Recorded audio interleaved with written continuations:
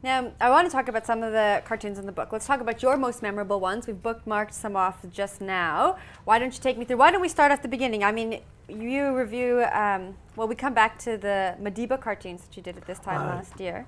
That's right, and yeah. then we go right through until quite recently.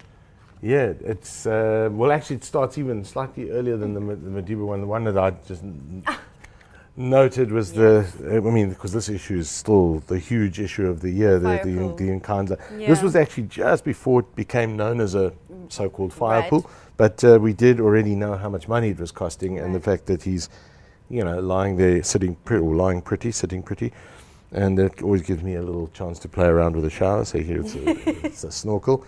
But yes, we were, last year we were talking a year ago about the fact that I think I was sitting in this very chair when we heard, you said to me that, that Zuma had been booed at Madiba's memorial service. And that was the cartoon I did for the very next day, which was the, you know, Obama, the one president, the other president, and Obama's kind of extolling the virtues of Madiba, but a great oration. I mean, he is an orator. That's what he is. And Zuma, of course, in the meantime was getting booed, and that was that.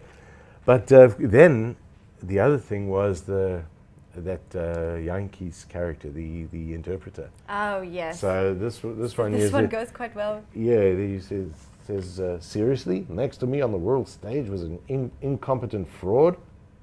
Yes, sir, and the sign language interpreter was no better. Now.